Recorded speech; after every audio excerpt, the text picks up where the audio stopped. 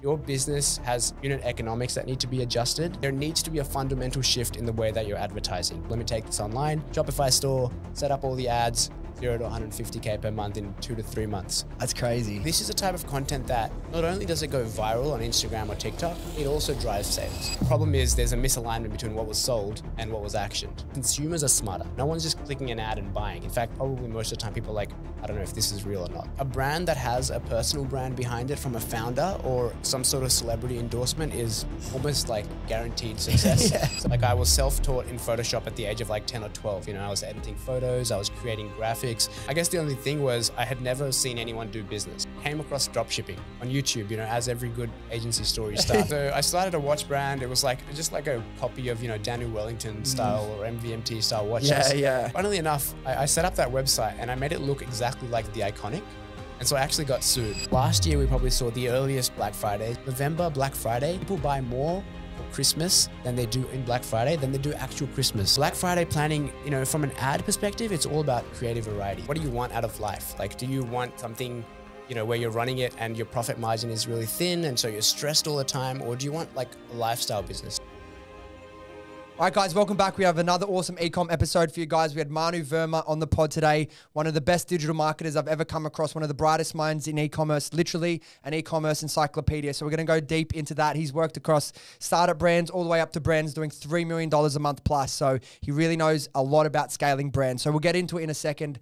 Before we do, can I ask for a few favors? If you're watching on YouTube, could you like this video and subscribe to the channel if you haven't already? Really appreciate everyone that's been doing it lately.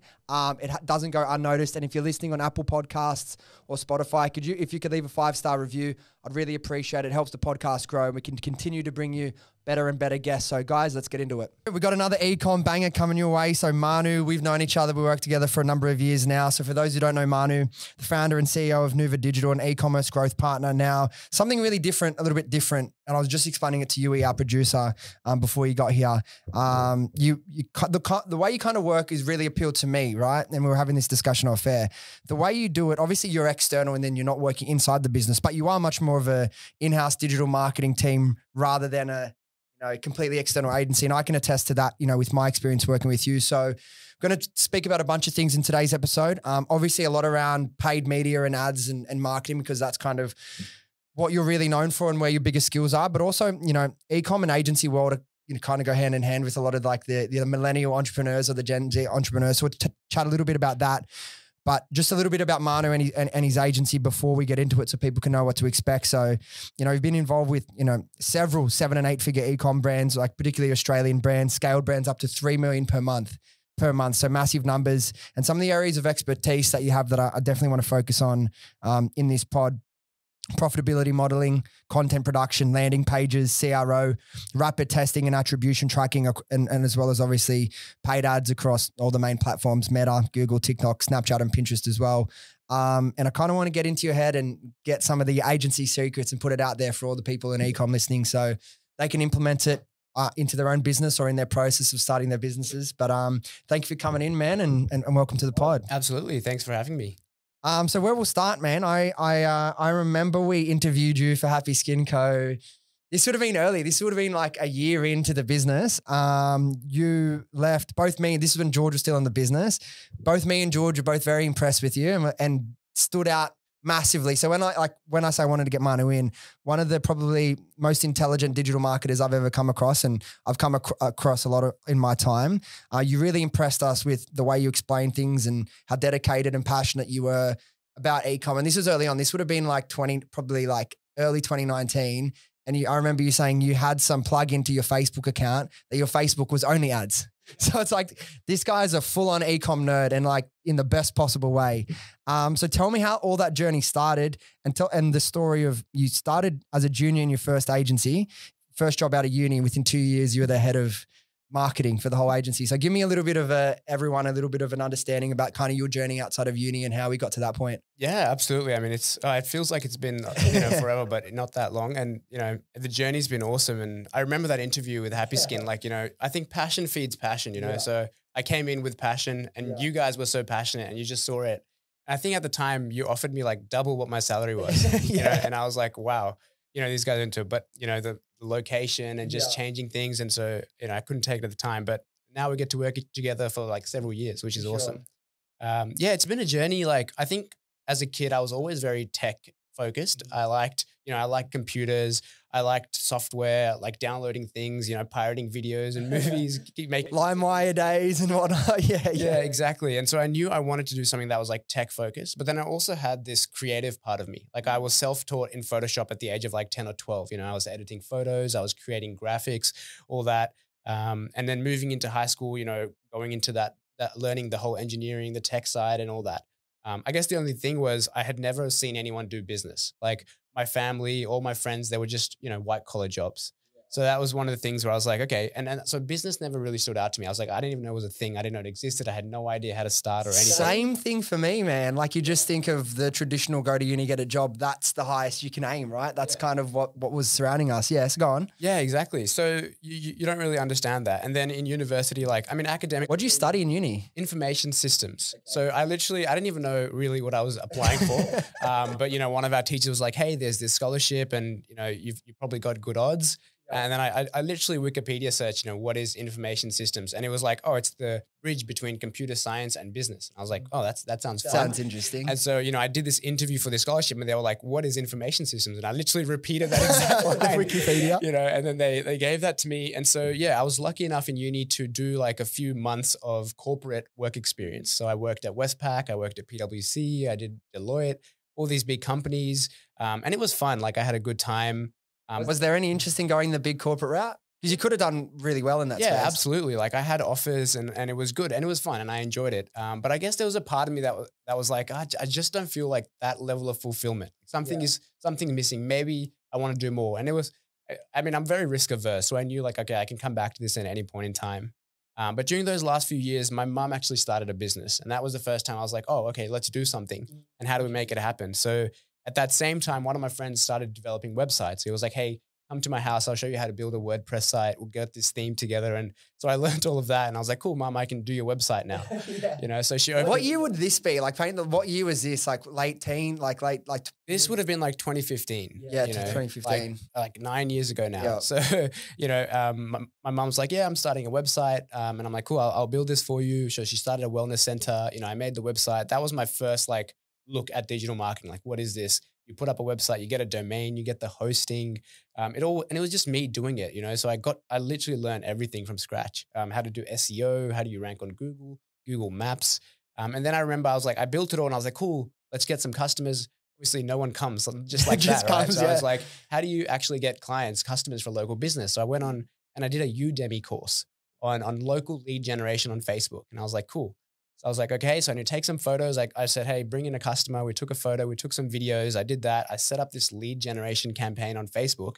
And suddenly all these people are inquiring, I want this treatment. I want this treatment. They're coming in. My mom's calendar's booked out. So it's like your mum something in the hairdressing space for the sounds? Yeah, or? well, it was like a beauty space, right? Yeah. Beauty and health, wellness. Yep. And it was nice. It was traditional. She was offering these interesting services and it was just a home business. Yeah. And I'm seeing her calendar filled out. And I'm, from zero, we're taking this business up, to several thousand per month. I'm like, wow, that was impact. And that was your first time. First time. And isn't it so addictive? And me and George always used to reflect on this as well. The first time that you set up an ad and then you run it to your website and you're getting either sales on Shopify or bookings, and then it becomes real cash in your bank. It becomes this it blows your mind. It's the most addictive thing to realize that, hey, you don't need to go and trade your time at some big company. There is other ways to make money. And it's powerful. You just need to start, right? And then it's you can take it to the sky from that point on. But yeah, it's really cool. Particularly to do it with your mum, like a family business, to be able to contribute like that would have felt pretty cool. Exactly. Huge impact, so fulfilling. And yeah, a lot of fun. To see that, it felt powerful because it was wow, people are coming into our house and, I don't know, we didn't even do anything, and learning all the automations behind that, all the tech, and just advancing that. So I was like, cool, lead comes in. I'm going to send them an email. I'm going to set up this flow. Automatically, I'm going to put them into a spreadsheet. I'm going to text my mom so she gets the notification and she can call them, and just setting up that whole system behind it. I was like, wow, that's real business. So I delved deeper into digital marketing, and then I came across drop shipping on YouTube, as every good agency story starts in the dropshipping space. And every ecom story almost as well. Yeah, literally. And this is this is really early days. And that time dropshipping was relatively early. So, I started this watch brand as we all do. I think I remember you maybe telling us about this very vaguely now that you say it. Yeah. Yeah, exactly. So I started a watch brand. It was just like a copy of, Daniel Wellington style or MVMT style watches. Setting that up. And then funnily enough, I set up that website and I made it look exactly like the Iconic. And so I actually got sued. Like the Iconic sent me a letter and they're like, you're using our goodwill to get customers. So I had to take that website down. I started a second website and then it was like, some floral decorations on these watches. And I was like selling these watches around the world. Like some were going to UK, some were going to Hong Kong. Like, it was crazy. And then when you see that Shopify thing, you're like, wow, like this is really cool. But it was hard. Like having an ecom brand was hard. Like you've got to get inventory, you earn money and you spend it on inventory and you just keep going in that cycle. You got to deal with suppliers, you got to deal with customers, you got to innovate. And then again, I think I got sued again because some company was like, hey, you're using our designs. And I was like, this is just from my supplier. I don't even know. That's a good thumbnail. I got sued by the Iconic. No, yeah, literally. They wanted $1,000. Yeah. Really? Yeah. That's okay. Yeah, I just took the website down and didn't hear from them after that. Yeah. So what did you do to like model it off the Iconics thing? Like it just looked exactly like them. So the navigation was like black. I think the website was called like something similar as well, like Ironic or something like that. All the designs were similar. Hey, model what works. That's the, beauty of ecom. Yeah. Yeah, exactly. But that was, using my experience and whatever I knew about building websites and also early entry into Shopify. Like at that time, Shopify was nothing. It was just starting out. Yeah. And so, that was the first step into, getting into digital marketing, seeing how sales work, seeing how ecom works. And so when it came time to apply for jobs, I was applying for digital marketing roles, even though I had all these, corporate offers. I was like, that's fine, that's there, but this is something that really I'm passionate about and it makes me excited, to build something because it fuels that creative side, but also that tech side. I think that's what you need to be a really strong marketer. You'll have that technical skill set. And in uni, I had learned programming and coding and all that technical aspect. I had learned business as well. So, did like microeconomics, accounting, all these subjects and everything.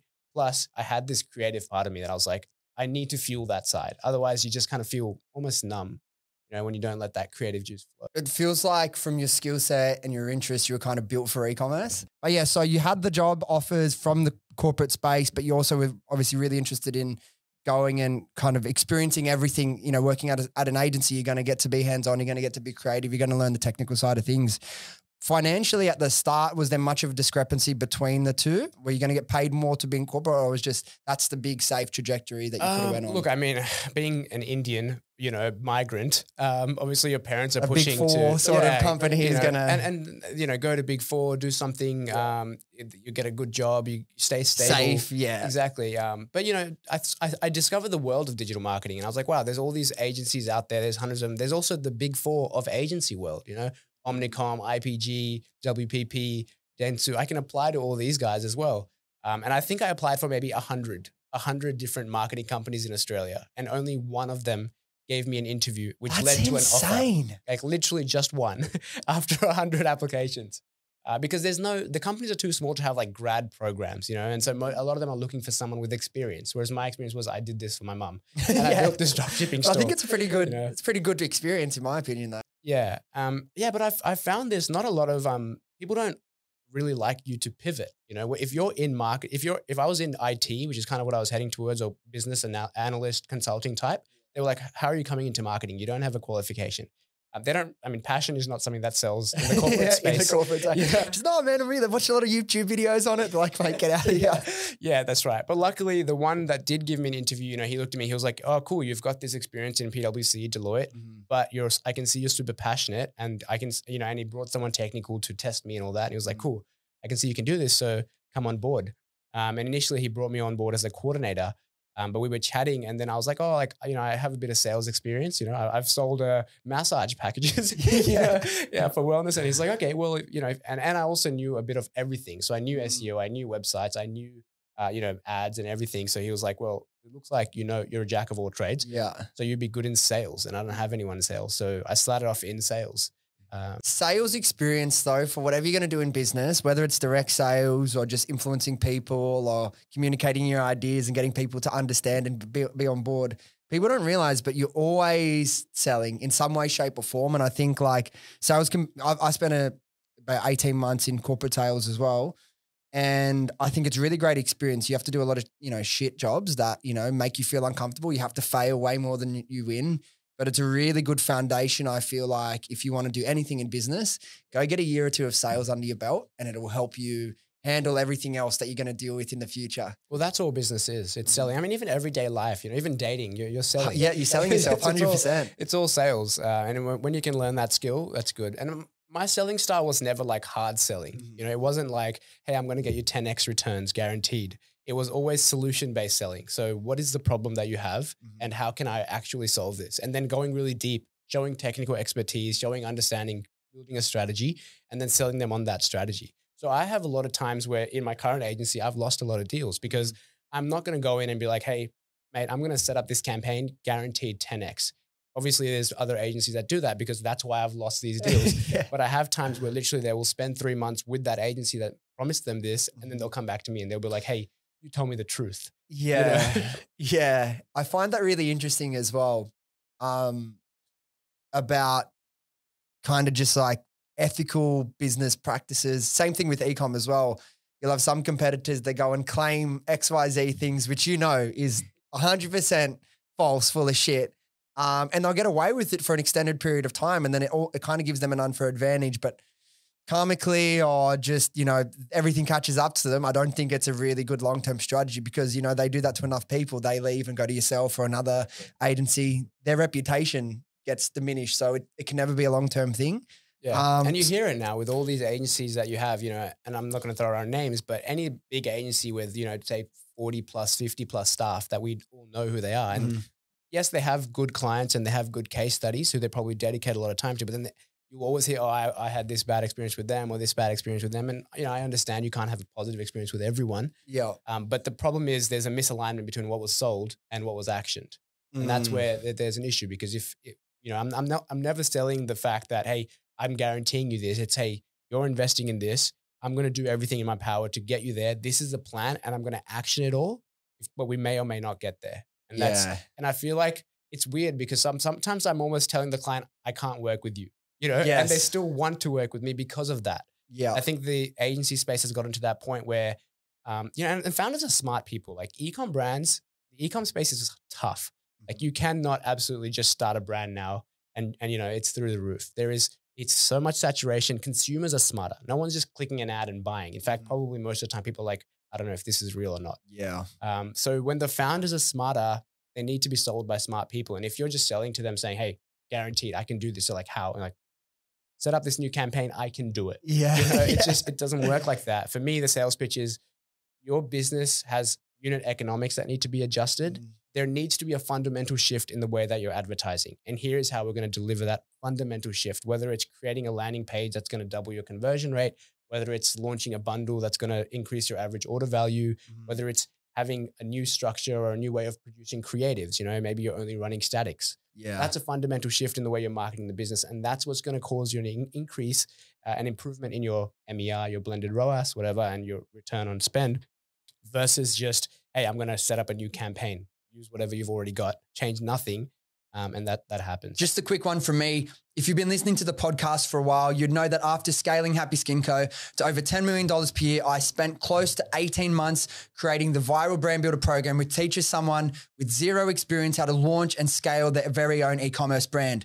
With over 100 training videos and direct access to me, including one-on-one calls, you'll be guided throughout the entire process. Now, we already have a bunch of incredible results from students that are making multiple 5 and 6 figures per month. So if you want to learn how to build a business that has the potential to completely change your life, then click the link in the description and book in an application call today. Spots are limited as you'll be speaking directly to me. So hopefully I'll chat to some of you soon. But until then, let's get back to the podcast. And the funniest thing as well, like they'll show you a screenshot of this campaign with like 16 ROAS, but it's like one little thing where it was all retargeting previous customers. They probably had this ROAS for like a day or two and they lead with that. And some brands will come to me that I'm just mentoring in the space. So I chatted to this agency. They reckon they can get me like an 11 ROAS. I'm like, bro, Yeah. Yeah. Well, if there's a strategy behind it, sure. Like, hey, we're going to double your conversion rate by doing this. We're going to create new content, which is going to reduce your cost per click, increase your traffic for the same spend, that kind of thing.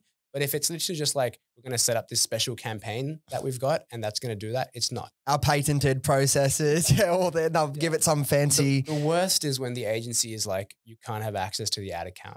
And that, it almost makes me cry when I hear some agencies even set up the ad account and own it. And then if you want to leave, you don't even get to take your because there's your like account some with you. patented process in there. I'm like, what? There is no That's such crazy, thing. man. It doesn't make sense to me that a client is paying you money to do something for them and they don't own that. Yeah. So that's where I have absolutely maintained that integrity, say I'm never owning anything. Yeah. And even after you leave, if you need me to help with something, if you need me to hand over, I'll be there to do that. And I think that has really helped my reputation in the industry. And you'll attract the right type of people. And it's not a short term, okay, I'm going to necessarily explode the business in like a month or 2 months. But, you know, the longer time you've gone on, I look at your website, you're working with more like brands that I know that have been around the Aussie e-com space for a while. And I think it's a good long-term strategy. But on that and kind of the agency piece, we were just chatting off air. I find that really interesting, and something really that I really respect and really commendable about you is you've gone on the record and you say you don't want to grow a massive agency. Talk to me about the thought process behind that and what gave you the clarity, and when that realization was at the start, 2 years in, that you realized that, hey, this isn't what I want. This is the way I want my life to look.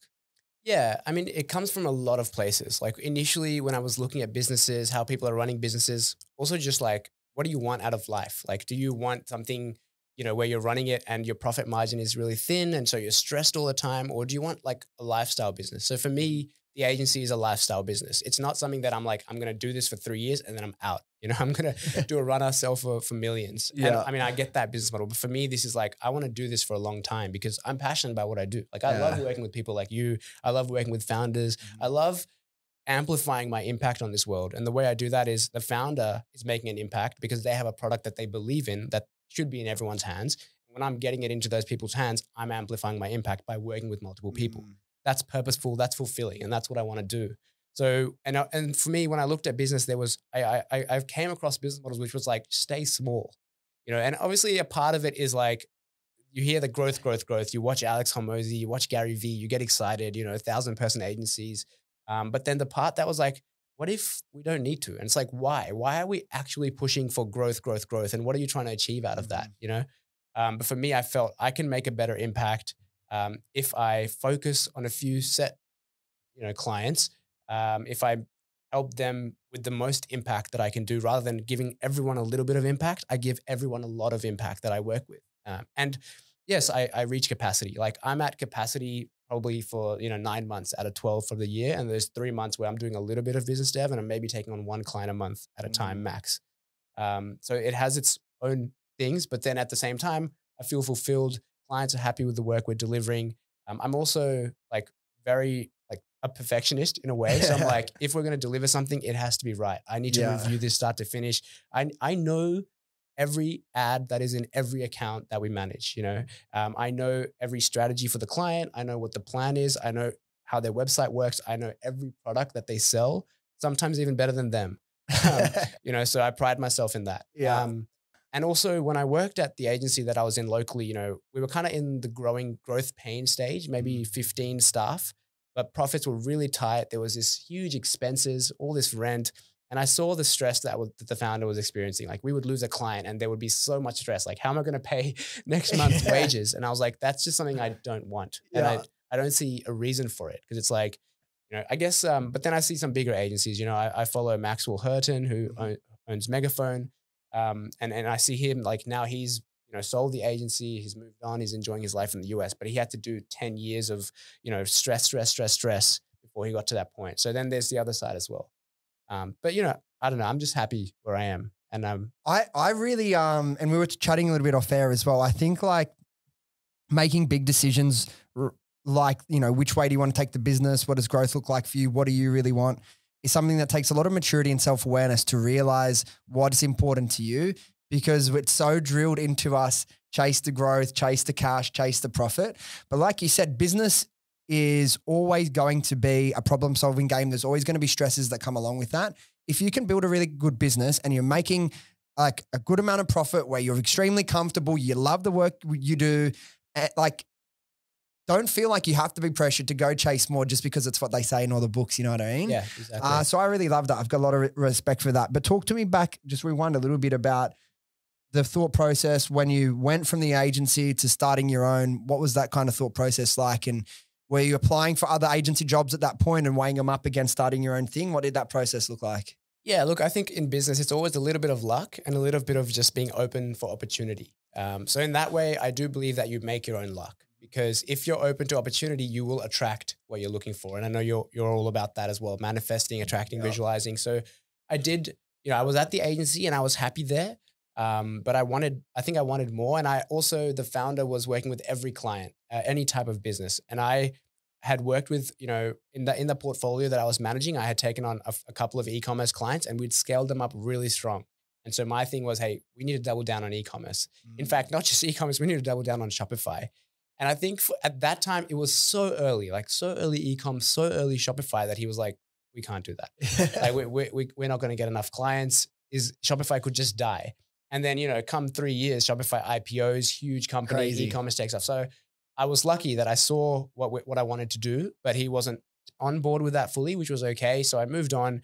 I took just a chill client side job at Optus, funnily enough, which is still a brand that I'm super passionate about. Yeah. They used to call me the Optus fanboy while I was there. They were like, I love Optus so much. I'm like, I've been a customer for 15 years. Great service. It's awesome. And that was, it's a whole nother experience. That was so fun. Steph, who you know as well, part of our team, she has been with me and supported me through so many issues with Optus, with internet in the office, at home, all of the above. So not the same experience. Not the same experience, but nonetheless, I'll take your point. But I loved working there. And they've got this great campus in Macquarie Park. Like, it's almost like going to university again. So that was like one of the best years. So I spent 12 months there. And while I was there, I had a little bit of extra time. And that's when I started freelancing. So, I reached out to a couple of clients. I had a few people in my network, like friends of friends of friends, who said, hey, I've got this retail store. So one of them was Classic Homeware and Gifts. I've got 8 shops in Sydney, but my online store sales are 0. So I said, okay, let's see what we can do here. So I took that experience at my agency where I had scaled multiple brands up now. I just built his Shopify website from scratch. I set up all his products. I set up his creatives. I set up his ads, Google ads, Facebook ads, and we literally took it from 0 to 200K per month. I did the same thing for a friend of mine who was in Brisbane, Ollie Joy Sports. They were running gym equipment, full retail store, but they didn't have anything online. So I said, cool, let me take this online. Shopify store, set up all the ads, 0 to 150K per month in 2 to 3 months. That's crazy. And when I saw that, I was like, okay, I'm onto something here. Yeah. And word gets around, when you do good work. So I was able to take those initial case studies and then talk to other people about them. One of them was you, and I think you saw the work that I was doing pretty early on. So you gave me that opportunity, and then George saw the work I was doing, and so he's like, hey, come with Georgie Main. And again, with George, I was like, it was a very like soft sell. I didn't even sell him at all. It was very much like, hey, you're the master of ads. Like, you ran the ads at Happy Skin with Dylan. What can I even do for you? Yeah. But he was like, nah, look, I just need I need an expert that I can trust. Yeah. And I'm going to do so much more. I think the trust part is really important. If you're going to have that almost like internal feel, like you need to have, and like it wouldn't work the way, like sometimes we've had periods where we're meeting every week. Sometimes we have periods where we meet way less. And I wouldn't have the flexibility to go do all the other things I'm doing if I didn't have a person that I could trust in that position. So I think it's really important to choose your partners wisely from both ends, both as a business, because I'm sure you would have you take on a client and you can kind of sense, I just sense that they're going to be a trouble client and create 10 times the work, but you do it anyway. Yeah. And you regret it. And you just know, I should have trusted my instincts. So it works both sides. If something doesn't feel right, like, I think, like, trust your instincts on those ones. What do you think? Oh yeah, that's something I've learned. You have clients like that, and you're right. Like, when I take on a client, sometimes I do get that feeling. I'm like, I'm not sure. Yeah. But okay, we have capacity. We can take them on, and then you end up spending so much more time than you should with that client. But I will still maintain that we will still do the best work, and we will deliver to the expectations of the client. And if they're not aligned, then that's up to them. And I never understood contracts, like agency contract. Hey, you have to be in a 12-month contract with us. Because I was like, why would you force someone to work with you if they don't want to work with you? And trying to get it, I've had heaps of conversations, people on the pod trying to get out of them. brand owners, and they're like, mate, you signed the contract. Yeah. You've got 6 months left, whether you want it or not. It's such and they can be quite ruthless. It's like you're married or something, and then you're like, no, you can't leave. It's like, wait, what? Doesn't make sense. So for me, it's always, hey, month to month, you decide if you want to work with me, and if the relationship's working, then you will. Then I'll stay for like many, many years anyway. So exactly. It's like, one thing I want to touch on, just because before we move into like some specific ecom stuff, Facebook ads, those sorts of things, you're a person that, puts a lot of emphasis on like efficiency and process, right? That's how you've been able to do what you've been able to do. In terms of the agency space, obviously a lot of people, I heard a stat, me and you, we were talking about it today. Apparently, I haven't verified this. I don't know if it's right. Apparently there's one agency for every 10 brands in Australia right now. Yeah. Which if that's the case, that's mental. But what sort of processes, people, apps, tech have you been able to use to streamline the agency process? Like, yeah, what have you been able to do to make that easier? Because we talk about lifestyle brands, and then someone starts an agency and realizes it's not easy to start an agency either. What are some of the things you've been able to do to make it streamlined for you?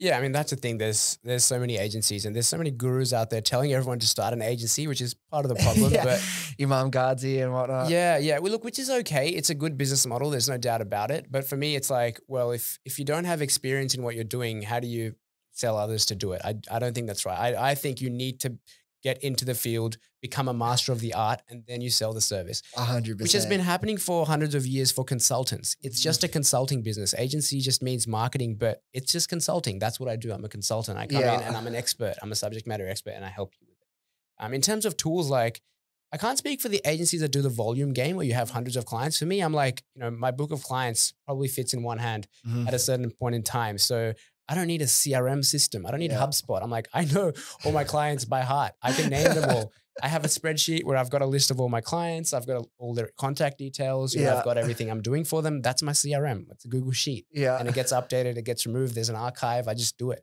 It doesn't take that long. I mean, and like I said, I'm adding maybe one client a month at peak. Yeah. Otherwise, it's just, it's just retaining who I've got. So, that's literally my CRM. And then now Slack, I think, is the best tool for managing everything with your agency. You've got obviously community management. All my clients are now getting added into some sort of communication. Yeah, whether it's WhatsApp or whether it's Slack, because I realize that if I'm going to be a part of their business, they need to have access to me, and that's something I pride myself in. Yeah, I just message you anytime. Sometimes 8:30 at night, just, hey Manu, you got this, and I'm here, right? Because that's the way. And I'm like, and that's probably a part of me that's been drilled in me because of that migrant mentality, where it's like, we're hustlers. Like, I don't care if you're messaging me at midnight, I will respond. You're paying me. You deserve to get a response. Yeah. For me, flexibility is really important in the people I work with and the partners I work with, right? Yeah. Flexibility and understanding. And because otherwise it's like, regardless what business model you're in, you put a lot on the line to be in business. You're risking a lot. You got to hunt for yourself. You got to bring in the money.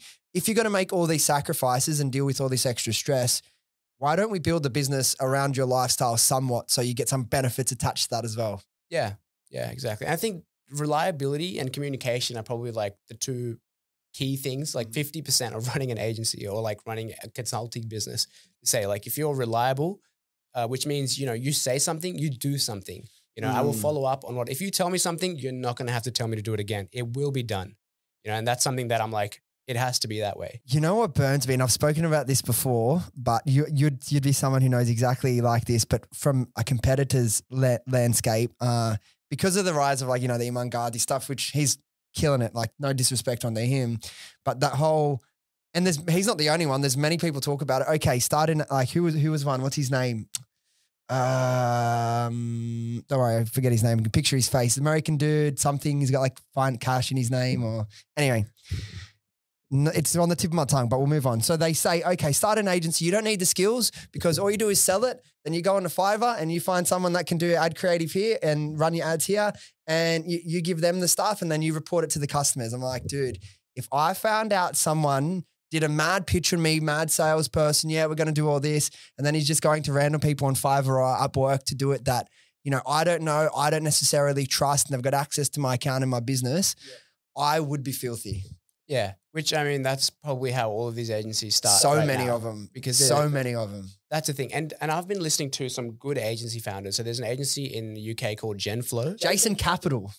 That guy. Yeah, I knew something cash in his name. Anyway, not important. But Genflow, And this guy runs like $100 million agency in the UK. And his thing is like, the founder has to be the best at everything in the agency, like skill set wise. If you're going to launch a new service offering, you as the founder are responsible for delivering that. So you need to know everything about it. So he was like, he runs a 100 million agency, but he's like, we're launching TikTok shop as a service. I went in TikTok. I created a TikTok shop. I communicated with creators. I did the first campaign. And that's very much my mindset as well. And I've been very slow and thorough with the services that I've released. So when I started, yes, Facebook ads, the only service that I worked on because that was all I was the best at, that I wanted to be the best at. Then we slowly did web development. Okay. I'm like, clients are not able to do their website work. Finding a Shopify developer seems to be so hard. A reliable one. It's easy to find them. And Shopify didn't make it easy because they made a whole new language for their system. So they weren't like, well, it's not HTML, it's not JavaScript. This is like Liquid. We've got our own language. So I found a really good developer who's now in my team full time. And I'm like, let me help the clients with this. Let me just get it done. And then this is my third pillar. So reliability and communication. The third pillar is proactivity. You have to be proactive to have a successful, client relationship. And that's something that I think has really helped me with retention. When I tell a client, hey, we're going to work on this, and then I follow up with them and I get it done and they see me through to the end that, hey, this guy, I didn't even ask him, but he just got it done. It's part of reliability, but it's also just taking action. If the client's like, I kind of think we should do this. I'm like, hey, I'm going to do it for you. Yeah. A lot of agencies, you have a good idea, will say, we'll do this, and they'll just wait around for months and months and months. Yeah. It's like, hey, can you send me this creative? Like, just crop it from the website, just get the screenshot yourself. Just like, hey, can you send me, remove this text? Just do it yourself. Yeah. And that's something I think it's like, you need to be proactive. You need to show them that you really care. 100%. And I'm able to treat every client's business like my own because I don't go for this volume game and have hundreds of clients. It's like, I've got a set clients that I work with. I consider this my business. What would I need to do today to get this to the next level? And then I tell them and then I implement that. And I think that's probably, again, one thing that's helped me with retention, just implement it. A lot of agencies are like, yeah, we do CRO. And they're like, hey, you should change this button. The client's like, okay, it'll take them 6 months to get that done. Where are they going to find a developer? How are they going to get the time to do this? Just do it. Yeah. And this is where I'm like, hey, I want to change this on the website. Can I just do it? Yep. Yeah. And then I think that adds so much value to the brand's perspective as well, particularly if you're, obviously, sometimes you're going to be working with marketing managers. Sometimes you'll be on with the founder as well. But regardless, people are busy. If you've got something like that it will take you 10 minutes, but it will take the business 2 weeks to figure out. Yeah. If you can just go and, hey, I think this could benefit the business. Can I go and action this? I think it's going to be doing a lot of favors to the people you're working with. So I really appreciate that. Now let's talk about, for the Ecom people listening, let's do a bit of a deep dive talking about some of the major skill sets that you work on. Obviously, Facebook ads. It's kind of been the most important advertising channel for the last 10 years, still is to today. But it changes all the time, right? We're late 2024, coming into Black Friday very, very soon. So we'll talk about what brands can be doing to prepare to have the best Black Friday ever in a second. But just in terms of Facebook, now I've got a bunch of more specific questions, but before I lead you to down any rabbit hole with that, where would you start with, if you were going to try and explain how an ecom brand that, is running their own ads, a bit of a startup, or someone, even if they're doing, say, 6 figures a month that are trying to scale, where would you get them to start? What are the focuses? What are some of the best practices that you think ecom brands running ads on Facebook, which obviously Meta, Facebook and Instagram, need to understand to get the best out of their account? Yeah. So, there's so many things from a brand landscape. Firstly, with a brand, you need to have validation really before you run ads. A lot of the times I'll have a startup brand and hey, can we start running ads? I'm like, you can, but it's very hard to be profitable from day one. Even if you just look at the numbers, it's $1 to get a click, 2% conversion rate. That's $50 to acquire a customer, and your product is what, $90, and cost of goods is $40. You're left with nothing. So you need validation before you even start anything. But for brands that are already there, they're already running their ads, they've got some sort of traction. What do we do? I think and I think we discussed this earlier as well. It comes down to the content.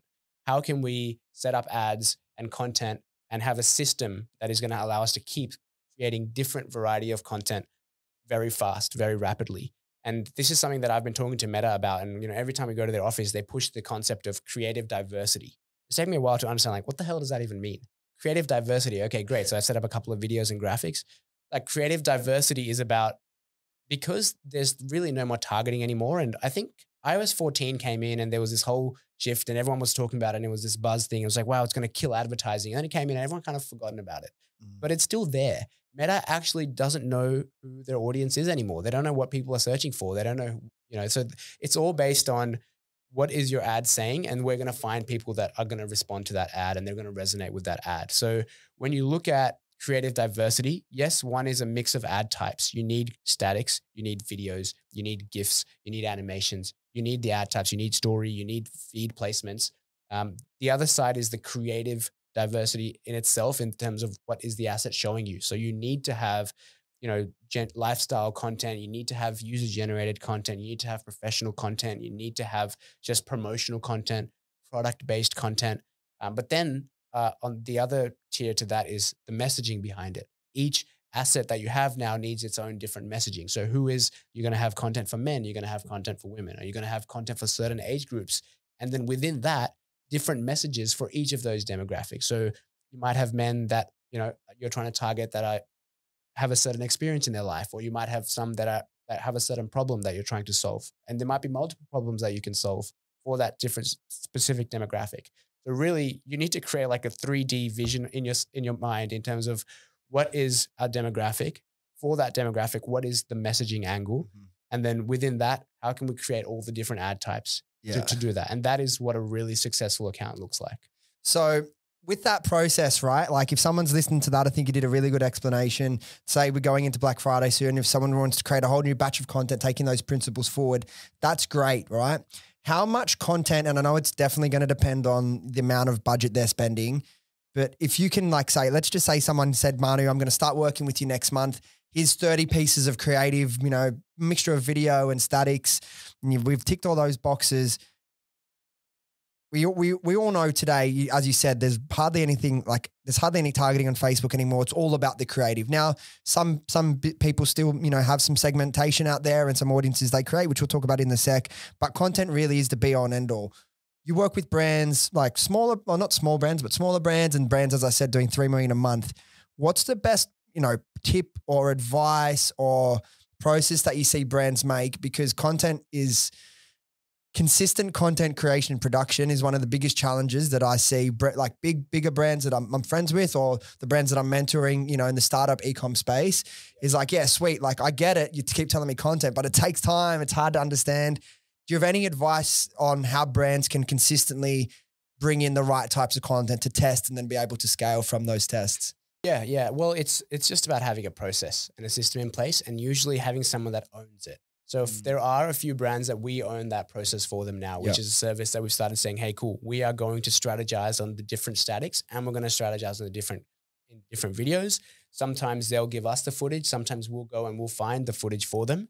It's just about alignment, but it's just creating a system. So for example, we have a client who says, cool, with the statics, I'm going to give you the photos. You figure out the messaging. So then I've got a creative strategist on my team who I'm going to say, hey, here's the brand.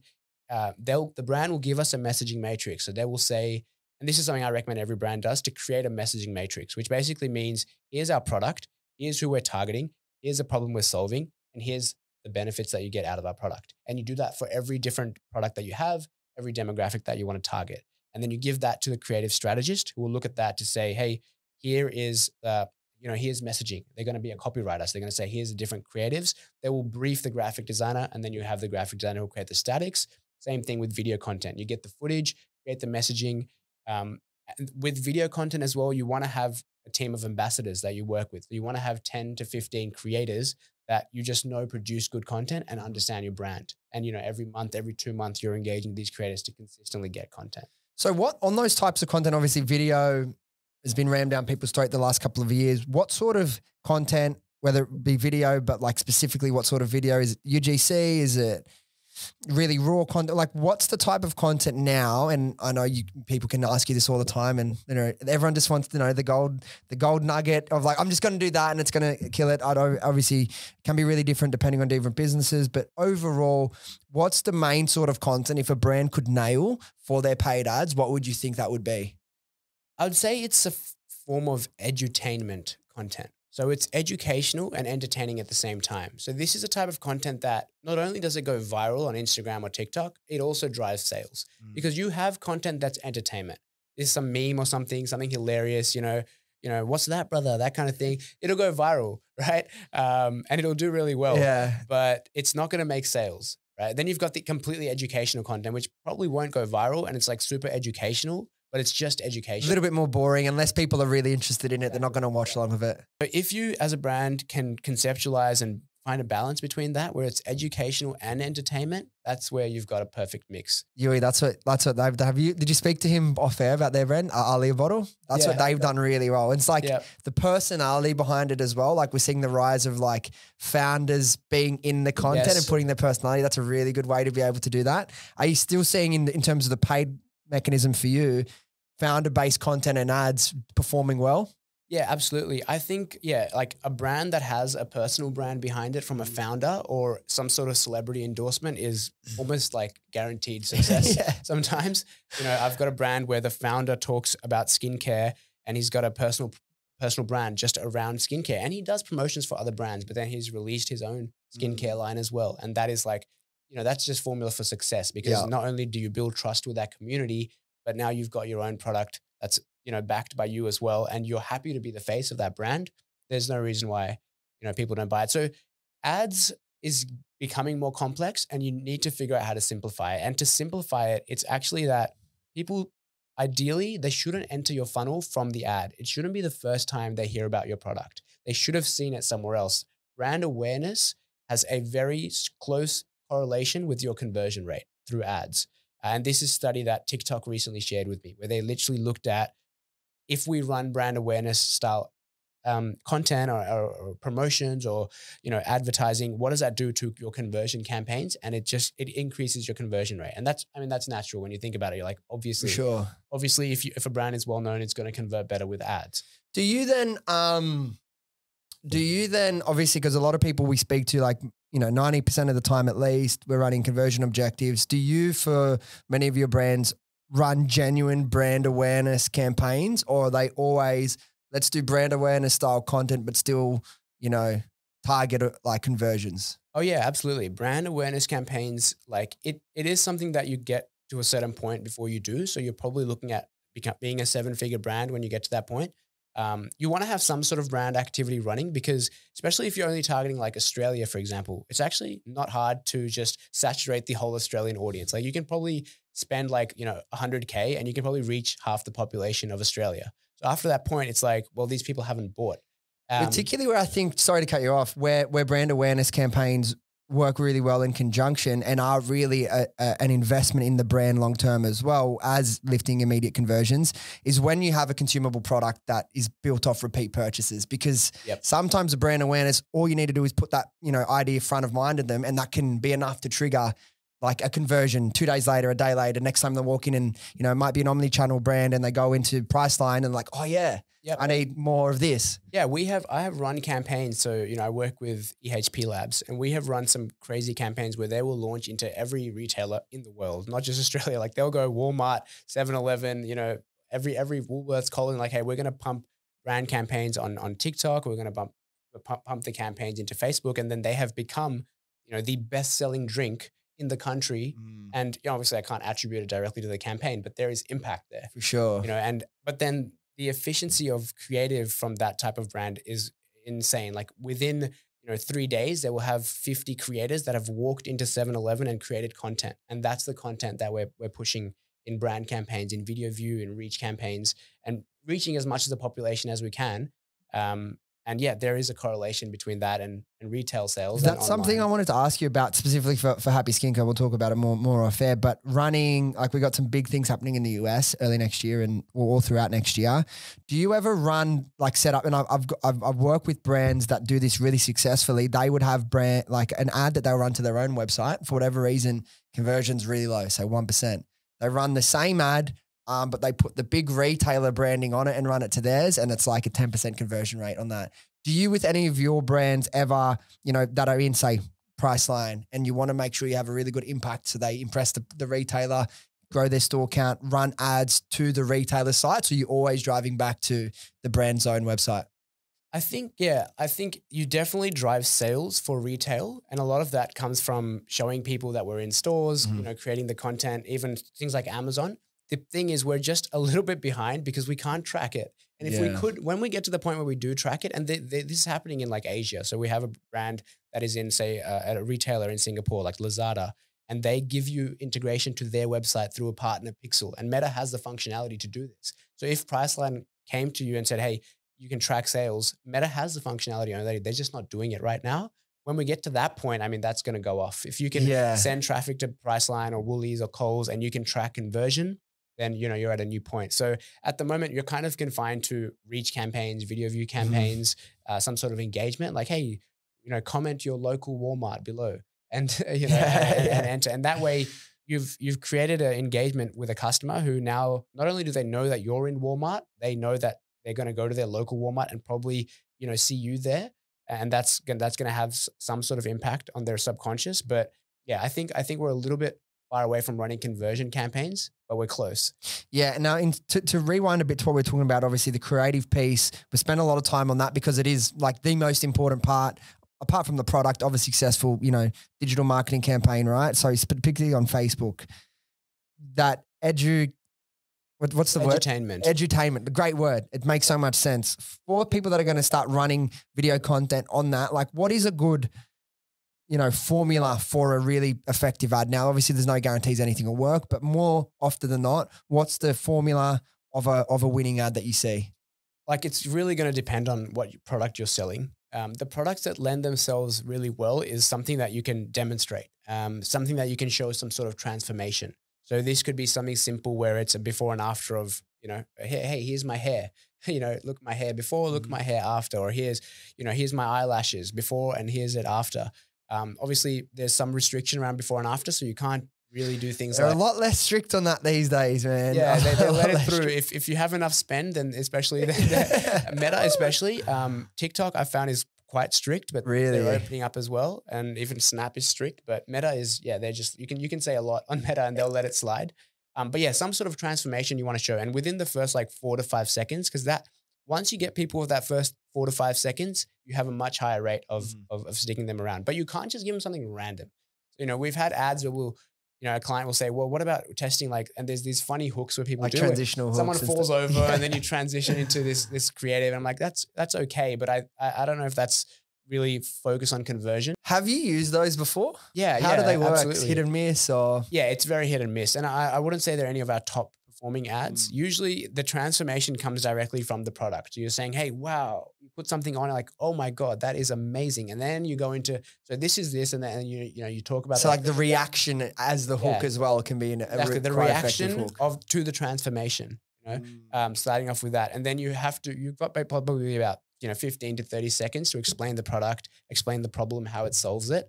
But I'm also a big believer now that the ad is not going to do all the selling. The ad is there to build curiosity. At the end of the day, the ad is there to get them to your website. And that's where, the latest service that now we do is landing pages. And it's so important. And this is something that I saw in the US. When you look at the ad libraries of the top brands in the US, I'm like, they're all running to landing pages. No one runs, you look at Obvi, these guys are genius marketers who've released this huge brand and they're all going to landing pages. Look at like Kachava, you look at, the mind supplement thing. And then you're like, they're all just going to landing pages. But in Australia, no one's going to landing pages. It's just starting, right? Yeah. It's just starting. I feel like we were behind there. And this is the fourth pillar of running an agency, which is to keep evolving. You cannot just have one service forever. You have to evolve the service. And so I have kept myself really open to what is next. What is the next thing I need to do to get my clients results and to get them ahead? And so that's where I was like, and it makes so much sense because you're like, okay, you can't, the perfect ad will sell the product. No doubt you put someone in the mindset, they'll go to a product page, they probably won't even care. But it's so hard to create the perfect ad now because we don't know who the customers are anymore. But if we create curiosity and we send them to the perfect landing page, you're so much more likely to get them to sell. If you understand a brand and the product and the messaging, how long does it take you and your team to put together a landing page? Well, for the initial landing page, it might take you 4 weeks because you're doing 1 week of just a lot of research, writing the copy, briefing the designer, and then the development. Once we've developed one, you can kind of duplicate that and get it done 1 to 2 weeks faster. But I think it's something that you need to take your time with. And it's usually, we wouldn't do it straight from the get-go. You know, we'll understand the brand first, run a few ads to the product page, maybe collection page, understand how it performs, figure out what products work best, figure out what messaging works best. And then you go ahead and you create a really strong landing page, which again, it's not going to, be an absolute, something that's going to quadruple your sales overnight. It's never like that. It's still an incremental increase. So, 20, 30, 40% increase, but that is enough to, really be able to, the difference. What sort of brands do you see, or sort of like brand/products do you see landing pages working well? Obviously you're the digital marketing expert, not me. I've spent a lot of my career around this space, but for me, from my understanding, like I think that would work really good for a product like Happy Skin Co. Higher price point. It's, it's really one product, different variations, and we can go into it. But for something like, say, a cheaper $30 skincare product that, they're buying the brand, they're going back once a month or, once every 2 months, I feel like maybe intuitively, I feel like that won't be the right fit. But what would you say about that? What sort of products and brands do you think would really get the best out of a landing page? No, it depends. And sometimes, your product page can kind of become a hybrid landing page where you've got a longer form page and you're taking someone through everything. But really, it's anything where you would think that you'd go into a store and you need to ask questions or you need to check the back of the box, because you can't do that on a website, on a product page. If you have questions, it needs to be answered. Also, it's just crafting a better user experience and journey for the customer, which is not only is it part of the process of convincing them and taking them from attention to desire, but it's also just more credibility as a brand. Like, hey, these guys have invested time. Also, if you have more credibility to build, like, hey, look at all these articles that we've been in, look at this, TV that we were on, or look at these retailers that we're in, that builds a lot of credibility. So the landing page just allows you, it's kind of just a hybrid of all pages on your website. And it should be that one page they land on. They don't need to go on any other page on your website. Right. They don't have any questions in their mind, because if they have a single question in their mind, they're not going to purchase. They'll just, and this is also another thing with Ecom now, where it's like, how do you, and kind of sidewaying into just building a successful brand, you can't just sell whatever anymore, right? You can't just go to some supplier, have some sort of product and you've sold it. Yeah. Whatever you sell needs to be innovative. It needs to be inventive. It needs to be something new and something fresh. And if it's something new and fresh, then people probably have questions about it. And that's going to lend itself to a nice landing page where they can get all the information they need. One of the brands you work with and the founders that I see, really leaning into the innovation and product creation really well is Iris with QuickFlick, right? Like all her stuff is, everything she's trying to do is completely innovative. Like she's not just trying to, okay, let me private label this random thing. She's like, fuck, how do I actually create something new? It seems like a brand you're doing quite well off the back of that kind of shift in focus the last year or two. This is from outside looking in. I'm not best mates with her or anything, but would you agree? Yeah, I mean, Iris is awesome. Like she's an absolute inventor, building products and something new every time. But I think a lot of that success now is in retail. And this is another thing which beauty has become quite tough online. It is a saturated space. Like, how many moisturizers can you really buy? How much skincare products can you buy? The makeup space specifically as well is almost like people want that in-store experience. They want to go into Mecca or Sephora. They want to get it demonstrated. They want to match to their skin tone. They want to see what it looks like, what it feels like. It's such a product that you need to touch and feel. And that's where, again, that's really going to lend itself to something like a landing page. The smart retailers as well, some of the people we're talking to, the biggest big retailers in the US, are redesigning all their stores next year, or like not all their stores, but close to 1,000 to have touch and feel sections of their store as well, so you can fully get that experience. So I think that obviously the rise of Ecom and the COVID boom that everyone at Ecom, but there's so many things about the human experience that we feel a lot more comfortable if we can look and touch and feel and have all our questions answered. This is the thing, like retail, everyone kind of like in the Ecom space, you're kind of sheltered and you're in this little bubble and you're like, Ecom is everything. But when you look at it, you're like, no, 95% of people buying stuff is still retail. So when brands ask me like, should we go into retail? I'm like, well, yes, if they'll take you and you'll do well, you should go into retail. Sure. But if they'll take you and you won't do well, you shouldn't, because you get one shot. Woolworths is not going to put you on their shelves again if you fail. Yeah. So yeah, this is something I'm seeing. So a lot of the brands that I'm working with now have a retail presence, just because when you have a retail presence, you have generally a successful Ecom presence as well. And they're both going to support each other. What do you find goes into, because obviously you work with the founders of these businesses pretty closely. What do you find goes into exactly what you just said, having a successful launch into a retailer? What are the elements that are involved that generally sees a brand translate Ecom success to in-store retailer success? I'll be honest, in-store retail for me has been a mystery for a long time because I'm like, how do you just go on a shelf and then people just know that you exist and choose to buy you? But no, I'm starting to see the success and the elements that come from it. A part of it is educating the actual retailer about the product so that they sell it. And this is something that Iris is really good at because you'll see her videos on social. She goes into Priceline. She explains the product to the staff of Priceline and the staff get passionate about it. And so when someone goes into the store and they say, hey, what's the best eyeliner? What do you think they're going to say? So the staff is directing people to that. Organic content or organic following actually has a really big pull on retail, which it surprised me a little bit because I thought the customer base would be different. Like if you're on social media, can you really get, can you get a desire to buy something just by looking at a video? The answer is yes. I can confirm that it is yes. Most definitely yes. Organic content has a lot of retail pull. If you can go viral and, show that you're in Chemist Warehouse and people start going in there and asking about you, that's a lot of it comes from that. And at the end of the day, it's just having a good product and the word of mouth. People like, hey, where did you buy this product? Yeah, just go into Woolies. Agreed. Now I wanted to ask you something else about the creative process. You were mentioned, part of your briefing process, then you give it to one of your copywriters. Now, copy is very different brand to brand. But do you have any overarching styles of copywriting, short form, long form, very sales driven, very direct, or more, watered down, more brand tone? What generally do you see work quite well in terms of like conversion objective, driving sales in an e-commerce landscape? Well, I think, there's both aspects of it. There is the brand aspect of it, and that's where you have to be careful. You have to have a tone of voice. You don't want to become a discount brand. And some of these brands have done that really well. A brand like July, for example, you don't really see it on discount that often, but they sell a lot of luggage and it's a high ticket product, but when you go on their website, I'm almost like, this experience is not great. It's not selling me anything, but it's just the product looks amazing. And so you have that, but then you have the direct response aspect where yes, you do need that strong sales copy. I think it depends on what stage you're at as a brand. If you're a younger brand, you probably have less to lose. This is probably more like a 500K per month problem when you're thinking about what do people think when they see my brand? It's like right now people just need to see your brand. This is kind of like the founder's mindset sometimes needs to change as well, where it's like they're like so particular about what is said about their brand, what the ad is. It's like, no, this person has used this product slightly wrong. We can't put it in the ad, and they're very particular about that, which is, I understand.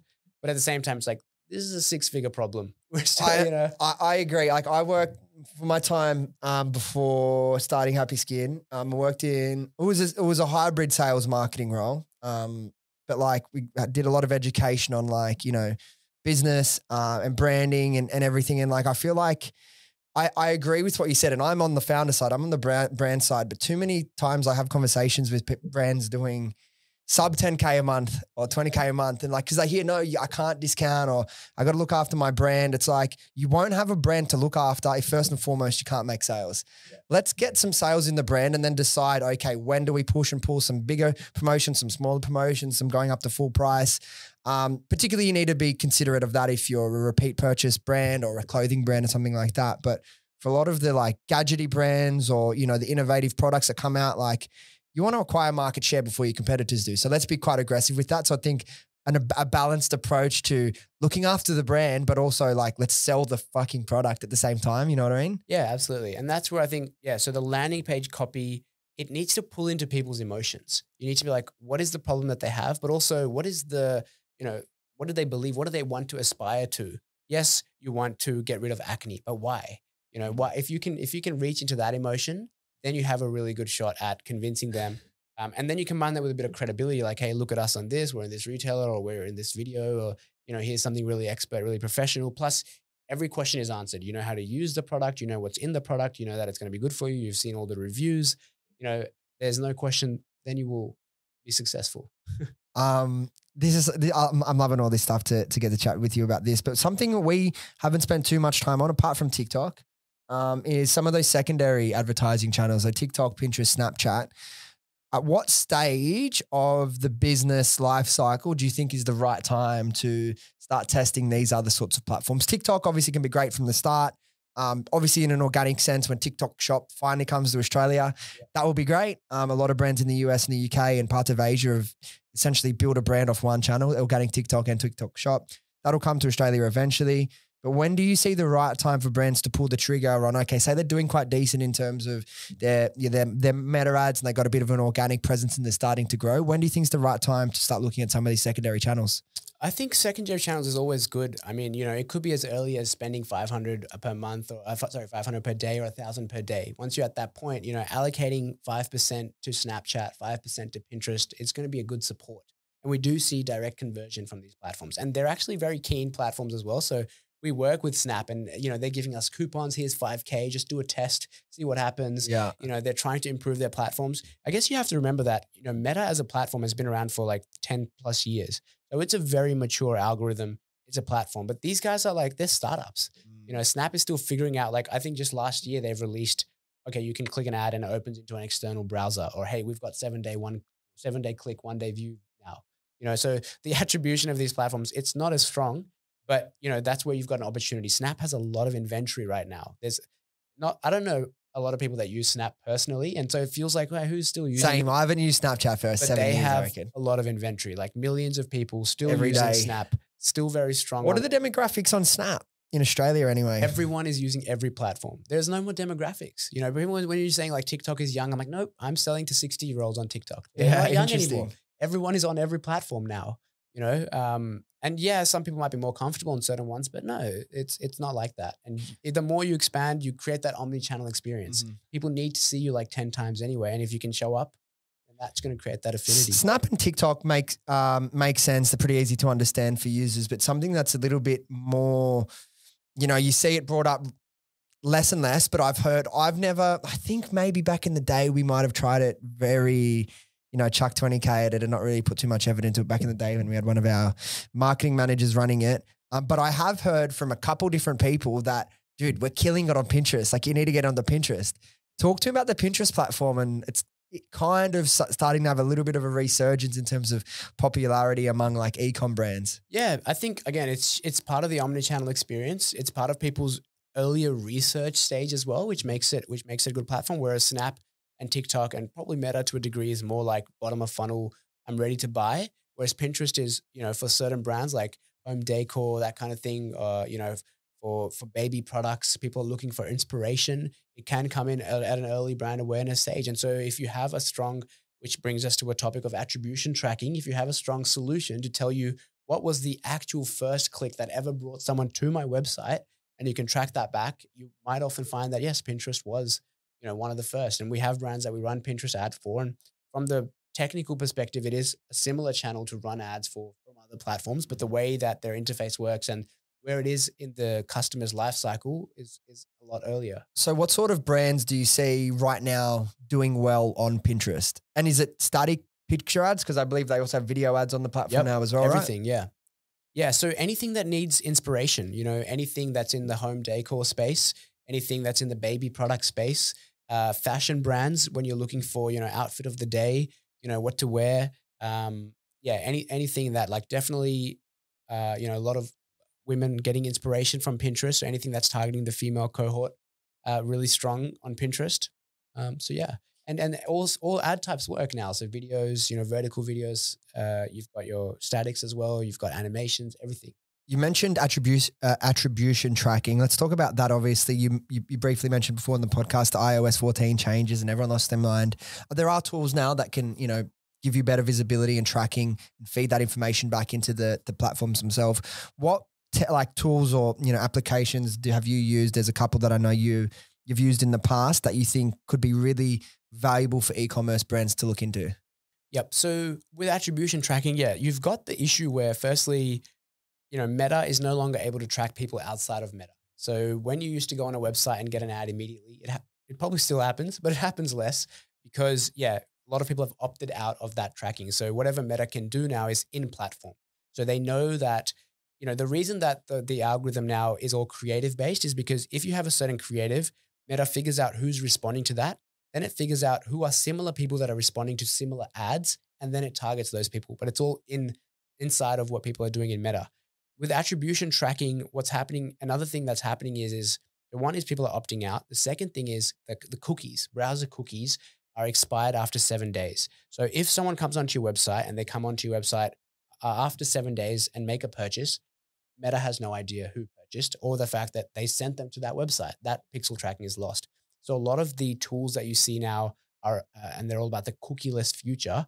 That's what they're about. They're about replacing that browser cookie so that your website sends the cookie, it gets saved, and the customer gets a lifetime ID. So no matter how many days later they come back to your website, they are going to be tracked, and you're going to be able to tell, what was the first time they engaged with you and how many other times they engaged with you. And there's a lot of apps that do this. There's like Elevar, there's Blotout, which is usually the one that I use, and then there's a lot of them. I like Blotout. I believe that it has the strongest technical back end system. So there's different ways of creating a lifetime ID and tracking customers across the journey. So there's like JavaScript hacks that you can do, which is some of these tools. I think what Elevar does is anytime there's an interaction with your website, along with the Shopify event, it sends an event as well. Whereas Blotout is actually hosting your own server with all your customers' lifetime IDs and your cookies, and it doesn't miss anything. It also has really good venture capital funding, so it's got the cash behind it and the engineering team to support. And what that is doing is exactly what I said. So it's sending the data back to the platforms, back to Meta, back to TikTok, back to Snap, back to Klaviyo.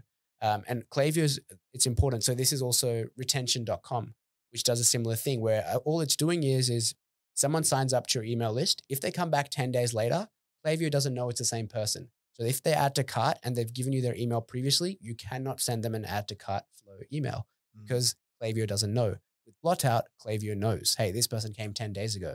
Let me send them it. So you're instantly getting more money from your flows, which is a selling point for things like retention.com. But Blotout does all of that. So how does it work? Is it obviously in the technical aspect in the back end is something that you really understand, you're really passionate about. The way it works, is it very different to some of the OGs in the space like your Hyros and your Triple Whale, or is it using a different mechanism, or have they just been able to do that in a slightly more cost-effective way? Yeah, it's different. And it's all different in different ways depending on which platform you're talking about. So Hyros, for example, is generally UTM based. You click an ad and it goes to the UTM. And so, okay, I know the first UTM that this person came from. What it doesn't do is send the data back to the platform. And that's where Blotout differentiates. Same with Triple Whale. It has you got a triple pixel, which is tracking what everyone's doing. And that gives you front end attribution to say, yes, they came from this campaign and their purchase. What it doesn't do is send the data back to Meta or back to TikTok to say, hey, this person that you sent to my website 8 days ago, they just came back and they added to cart. And Meta's like, oh, sweet, let me add them back into the pool of targeting because I know that I brought them to your website and they just visited again. So that remarketing aspect that was lost from iOS 14, it kind of comes back a little bit. So what stage? Obviously, some of these like apps can be quite expensive. I haven't looked into Blotout specifically myself until I was doing some research on you today, and I come across that one. At what stage of revenue, say per year or per month, wherever you want to look at it, do you think that it could be really worth e-commerce brands investing in a technology like Blotout? Sorry. Yeah. I'd say, at when you're spending like $500 per day, it's probably worth it. With Blotout, you're probably looking at $500 per month. And so when you're spending $500 per day to get US or AUD? AUD. Okay, that's all right. And when you're spending that amount, you're like, well, I might as well make sure that the algorithm is, because even if I get 10% increase, that's a return on investment.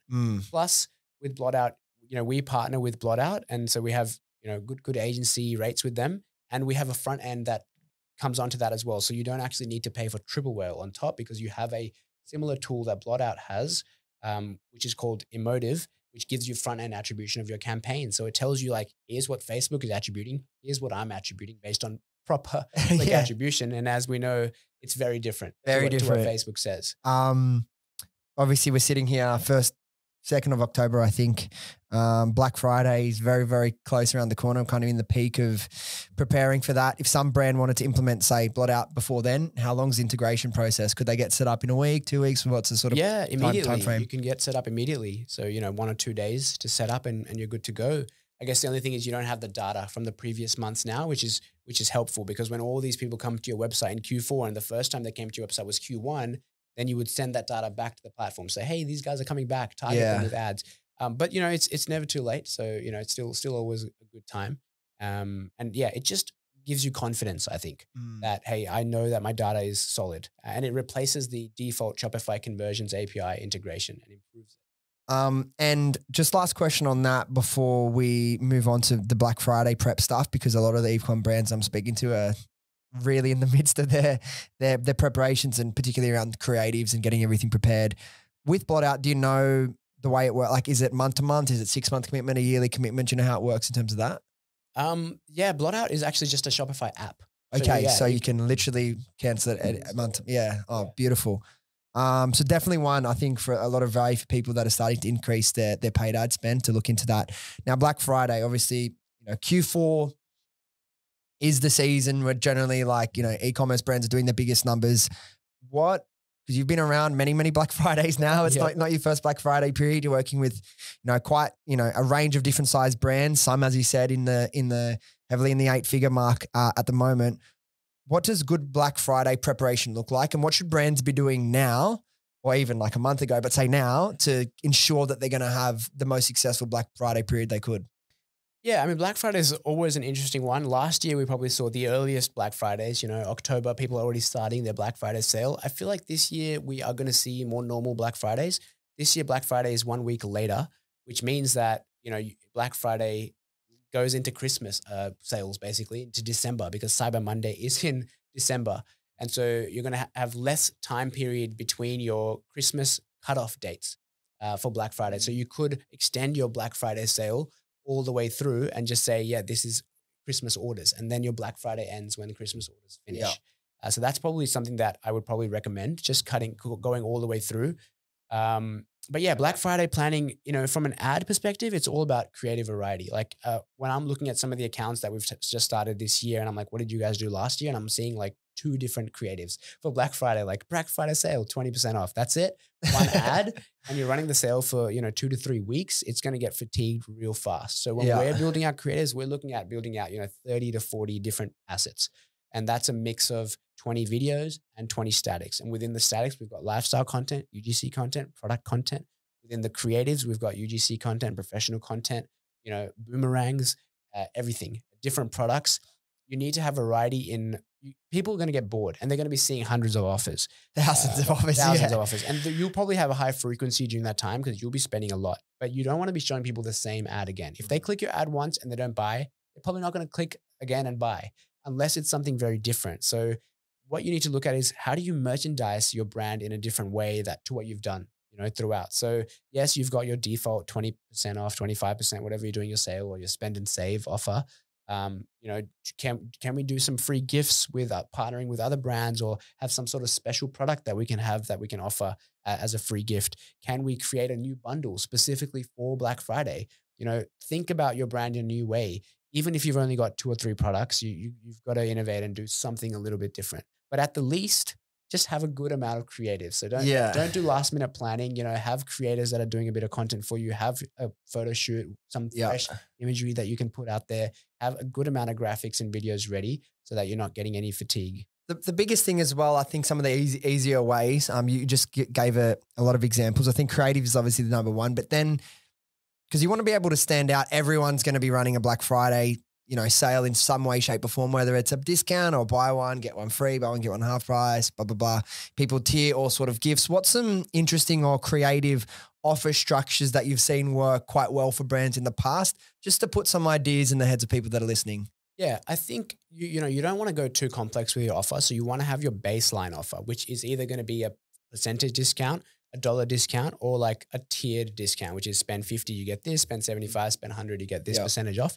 But then you can add on top of that something that's simple and something that it has to be done automatically. So don't make your customers have to add to cart and then add this to cart, add the gift to cart. Like, it's got to be automated and it's got to be very simple, and you need to tell the customer what's going to happen. So, in your cart page, you should tell them like, hey, if you add another $20, you're going to get this gift. Yeah. And the gift gets added to their cart automatically when they do that. You have to smooth it and simplify that process. Free gifting, tiered gifting is a really good way I've seen to, when you're discounting, still maintain or even increase your average order value during Black Friday. So last year we had a lot of brands that did 3 free gifts, up to 3. And so you spend 75, you get 1 gift, and you spend 120, you get another gift, 150, you get another gift. So in a way, it kind of feels like, yes, there's going to be margin in those gifts, but hopefully you've built it in a way so that you're hitting a new tier and you're able to add on that gift. And people love free gifts.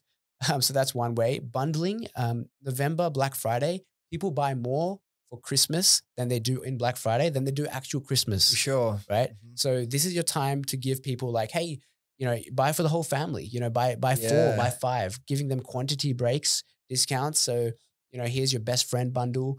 here's buy 2, buy 3. Any complementary products that you've got, add them on into the bundle. Also just adding on other sort of mechanisms like, hey, we're doing free shipping on Black Friday day, or do those for those 4 days, or free express shipping. Yeah. People want to get their products fast, especially with Amazon Prime. Like, that's one of the things where I'm waiting for Shopify to get on top of that. Like, how do we compete with Amazon Prime?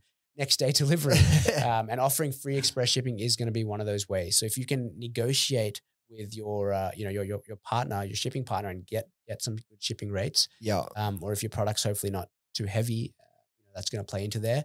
And yeah, honestly, anything else that you can merchandise.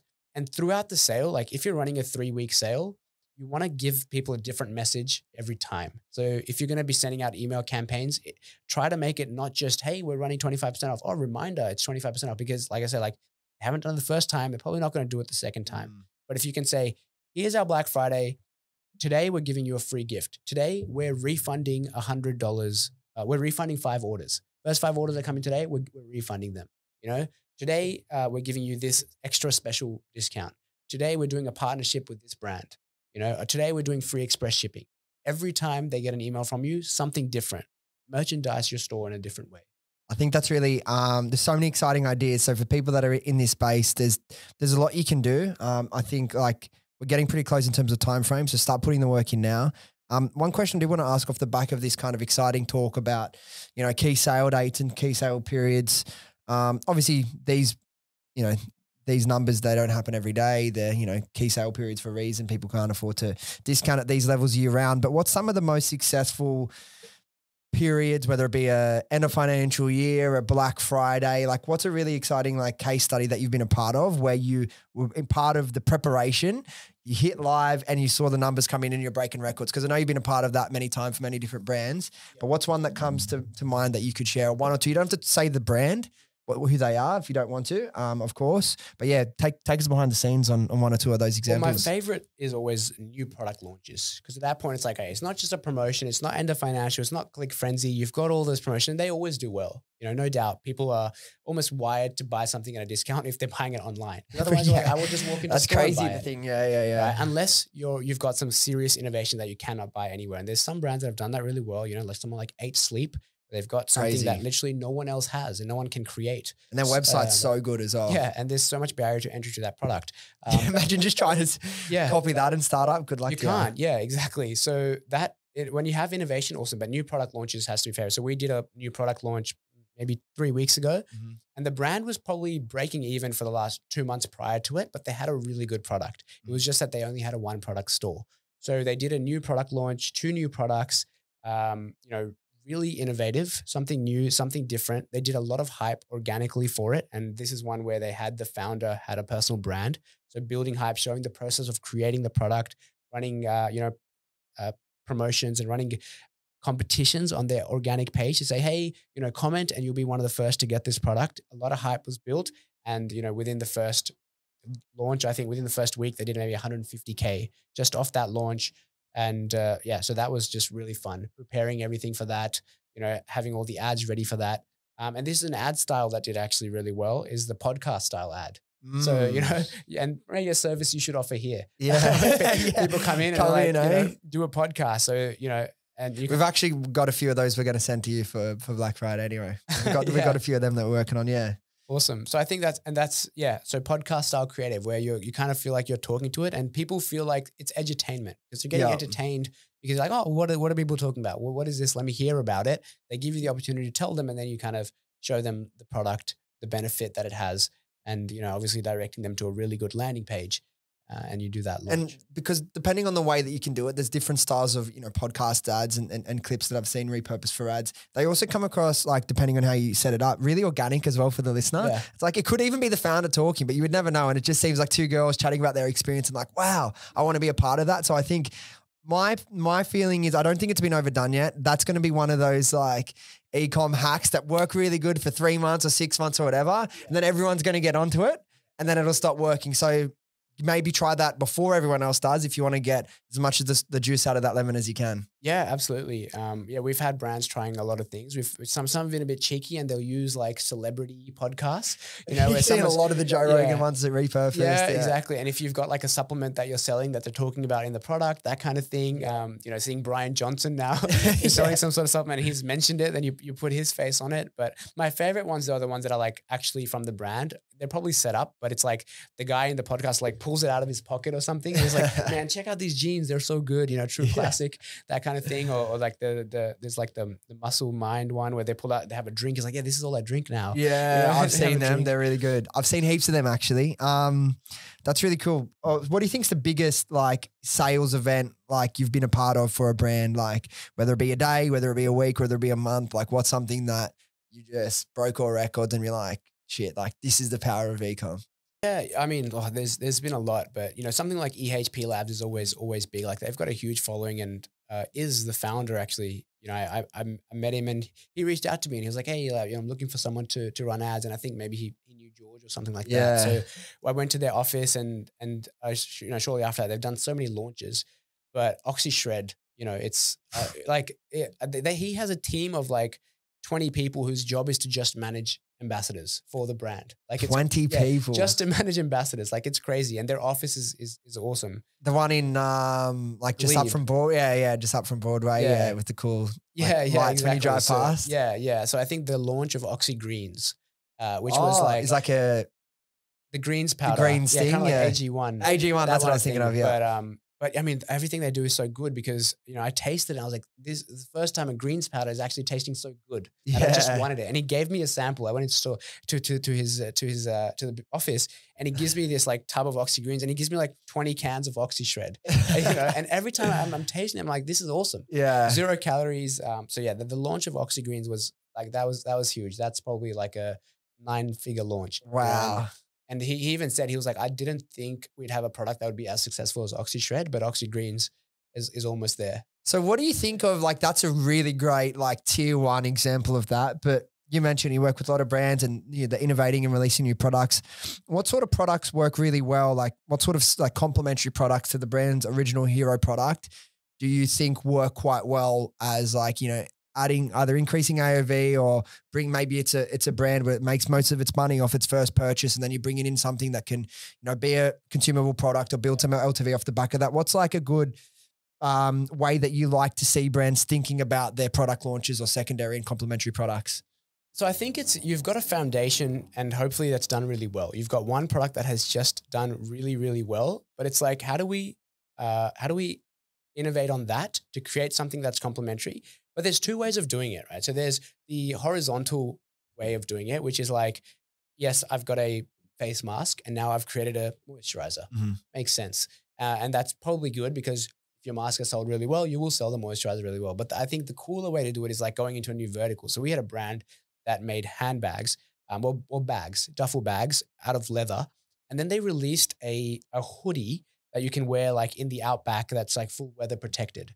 And that became their top selling product when they released that. And that's like going into a new vertical. You're going from bags into, you know, into outerwear, which was crazy to see. So I think it's like going out of the box and seeing like, what can you do, but still using your existing. So they were able to use their manufacturing facility to create this product, you know? So I think you just have to do that out of the box, that innovation, something that you can create. And that's going to help you stand out. So let me ask you this. Obviously, we spoke about this at the start of the podcast. You clearly love what you do and are passionate about it and are really good at it. But if you were going to leave Nuver behind, you drop the agency and you're like, that's it. I've seen too many brands succeed. I'm going to start my own. What sort of products or what sort of niche do you think you would be in if you're like 2025, I'm going to build something for myself?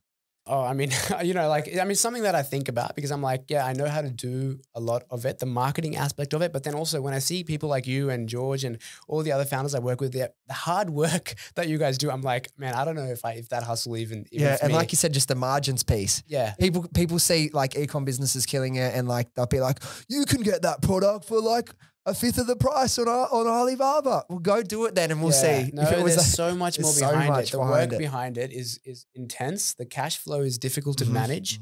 And, you know, new product development, it's not easy. And also it needs a different mind. I think it needs someone like, you know, like Iris or George. They're good examples. They're They're inventors. Of their like really passionate about their product. Like George, I can't believe this. He's went from hair removal to hair care. Yeah.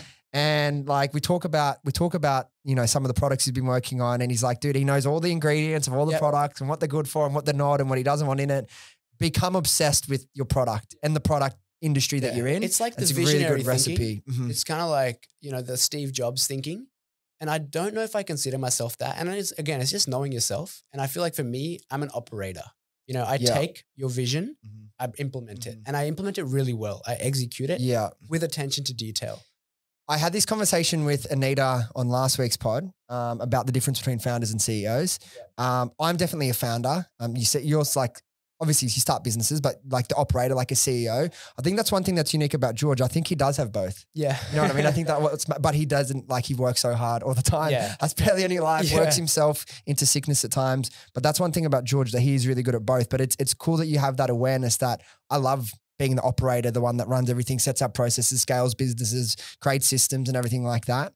So yeah, don't stop what you're doing. There'll be a lot of brands that miss your work if you did. Yeah. And that's what I like. Like I like, you know, being reliable and being their partner and being there for them. But you know, if I was to do a product, I honestly, I don't know. I think I like the cleaning space. Okay. You know, there's brands like Blue Land where they have like a tablet that you drop in and then you can make any sort of cleaning product out of it. I think that was a cool sort of innovation that I saw, where I was like, oh, yeah, this could be something good. Some industries that haven't been as e-commerceified as like beauty. Yeah. It's like there's a billion, you know, e-commerce product, like what Co did in the cleaning space, what, 3.5 years ago now, they exploded.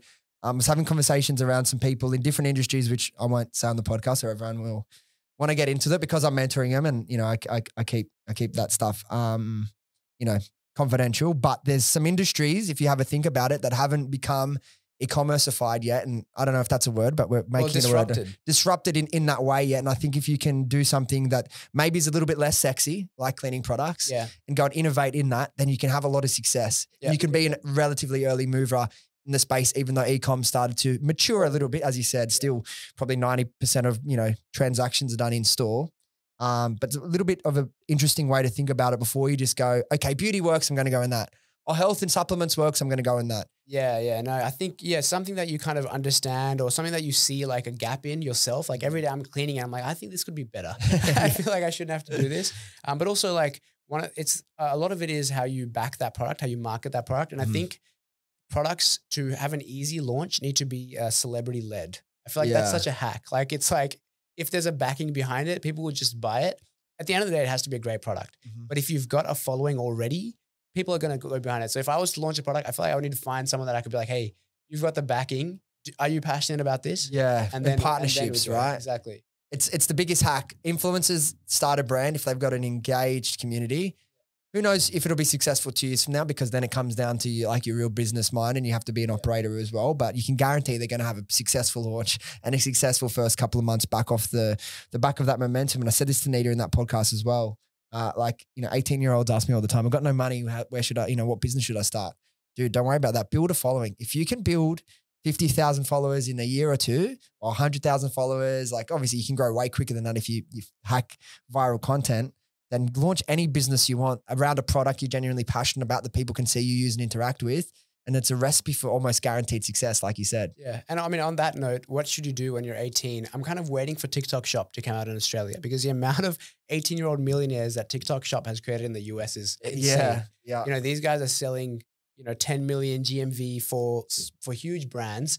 And yeah, that's going off. And I've been lucky enough that some brands actually have access to the US, UK TikTok Shop, and I've been running the ads, and it goes off. You have to have like an address over there to be able to register. You have to have like a social security number. Yeah, it's really difficult. When you look at like, it's really difficult. Yeah. You have to have someone on the ground. Yeah. Now I want to shift a little bit before we wrap up and kind of get behind the scenes of what makes you such an effective entrepreneur in your life. Now, obviously, so much of high performance is linked back to, you know, routines, habits, you know, time management in particular.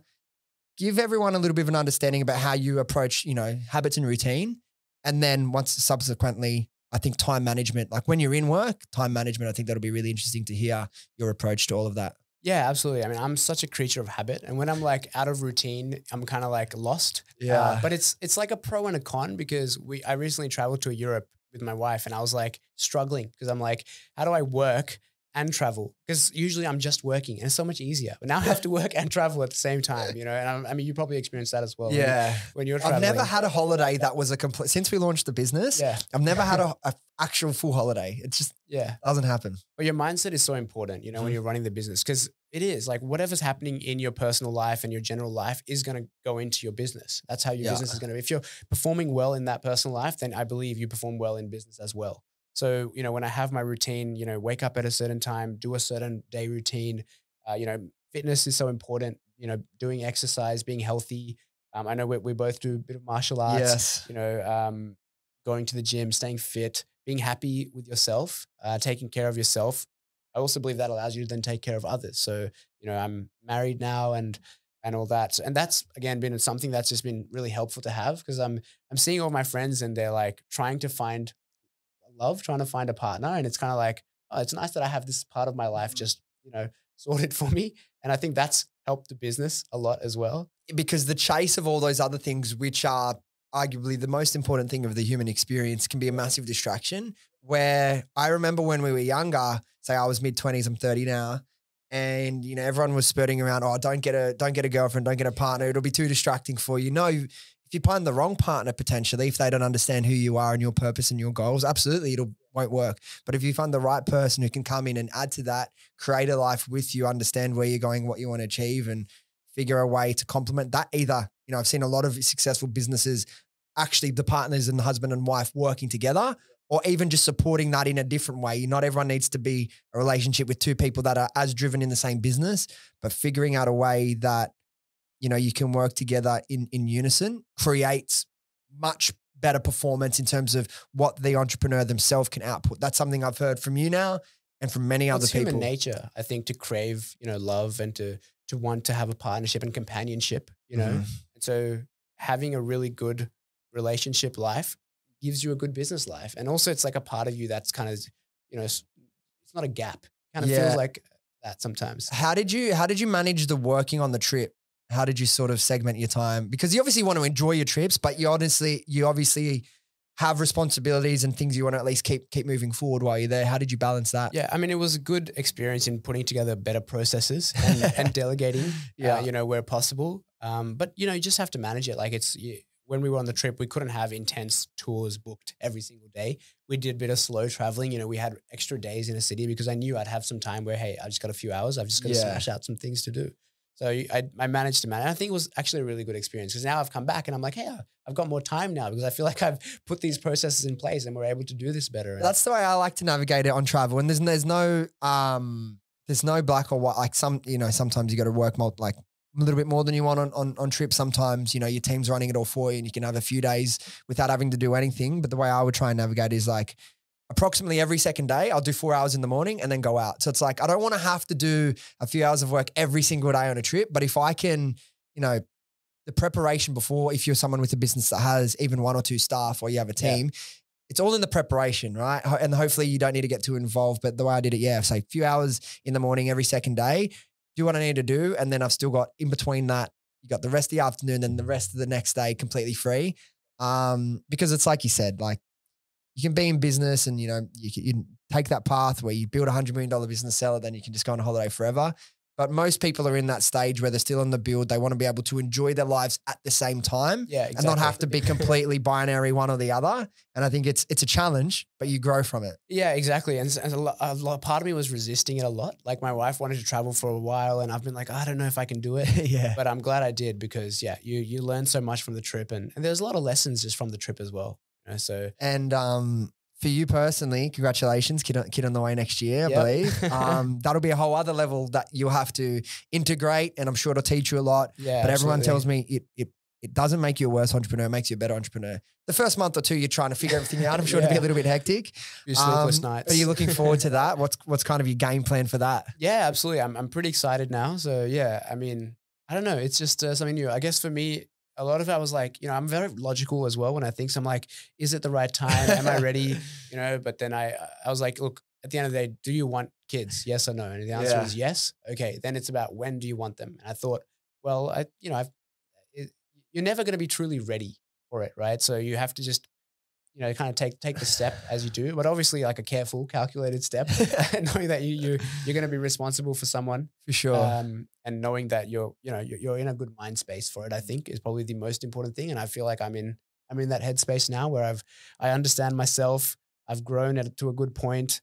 Business is good, smooth. I'm happy with it. And I'm ready for what life has next. Exciting. And on that time management piece, that's going to be challenged obviously when the kid comes and you've got to deal with that. But day to day in your business, you obviously work with not too many clients, which makes you be able to do things in a streamlined way. But how do you allocate your time and priorities? Because it's not just like I wake up and working on my business each and every day. You're working across multiple other people's businesses. How do you manage your time effectively?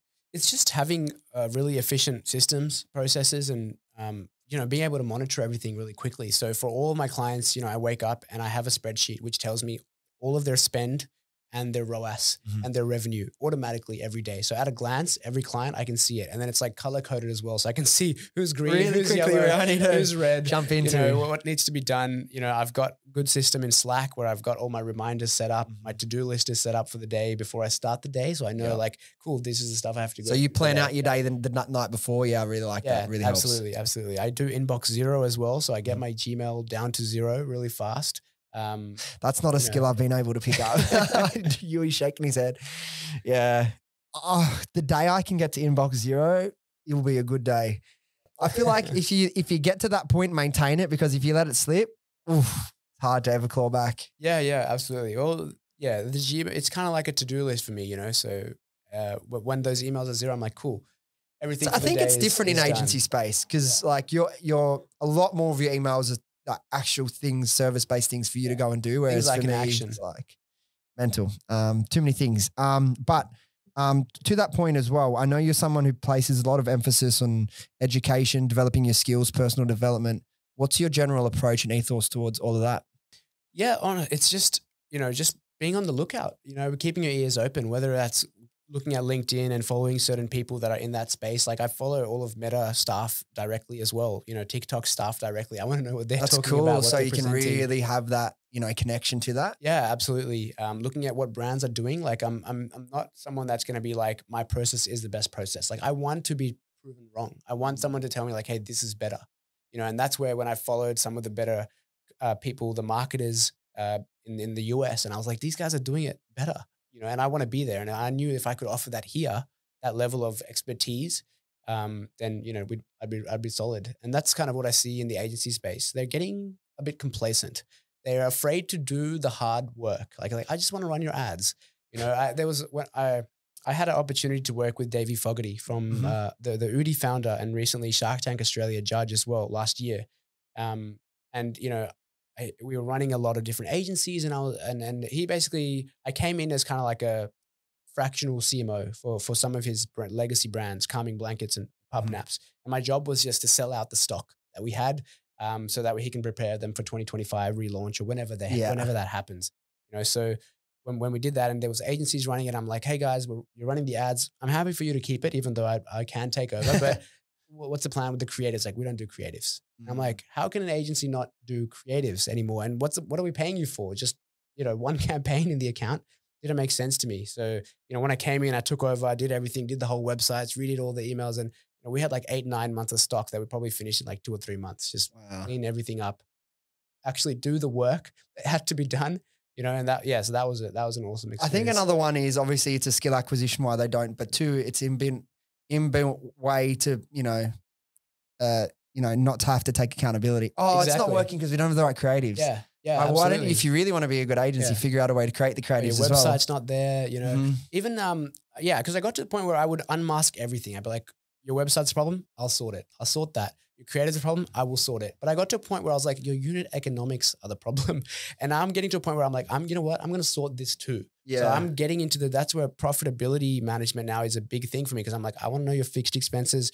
I want to know your variable expenses. How do we need to price your product? How do we need to build out bundles and products so that we market it in a way that it all works out. So how would a brand, obviously they could book in a call with you and have that conversation. You run at capacity a lot of the time, sometimes they're open. But if someone wanted to do this themselves, I know it's difficult on a podcast, it'd be much easier if you could have your Google sheet open, but what's like your rough process for coming up with your profitability, kind of like modeling to realize where does the business need to be to, cruise, to scale and so on and so forth?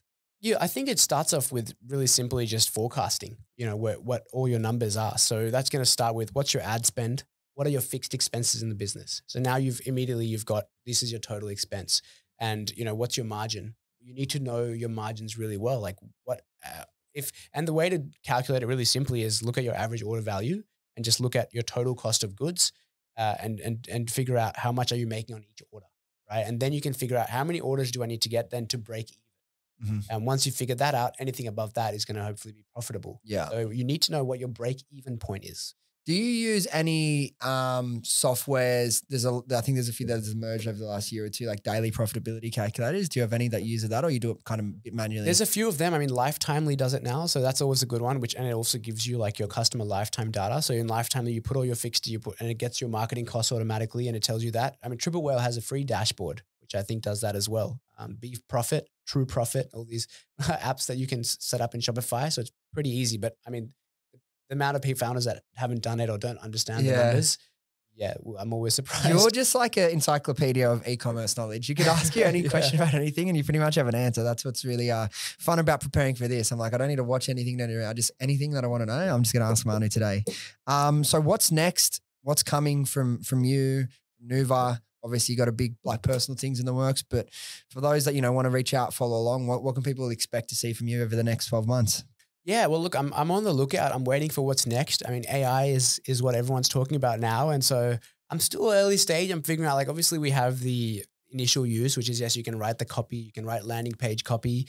The good ones that my clients do is they will set up a GPT for their brand. And like, hey, this GPT has all of my brand's knowledge. And then I can go in and be like, what is the size of this product? Or what's the best way to sell it? What's the benefit of this product? Or what's the new product that are coming out? Yeah. And it's got all that information. So I can ask them all those questions. But yeah, I'm interested to see like what happens with graphics and statics and video creative and how can we streamline that even text more. of photo, text of video. Yeah, exactly. Simon Beard's a really good follow for all that sort of stuff. Do you follow him? Yeah. Yeah. A lot of the things that he shares is quite interesting. Has it impacted your business much yet, AI, or is it sort of that, elementary is like really copywritings is the easiest way to get. I'd say it's pretty early. Like it's not at a point where it's fundamental. Like it's not necessary in your business right now. Like you can have a brand, you can do really well without it, but it can definitely help. Yeah, massively. And for those that want to, just follow along, reach out potentially when they're at the stage, if they're looking for an agency, where's the best place people can find you? Yeah, just go on the website, nuver.com.au, and then you can follow me on all my socials, message me anywhere. Awesome, man. It was really good to get you in. Have a good chat like this, hour 45. We've done well. We could have easily done another hour, but I think we'll leave it there. I think attention spans in 2024 are diminishing. But this was a really good conversation, man. We'll have to do it again one day. Appreciate you coming in, providing so much value.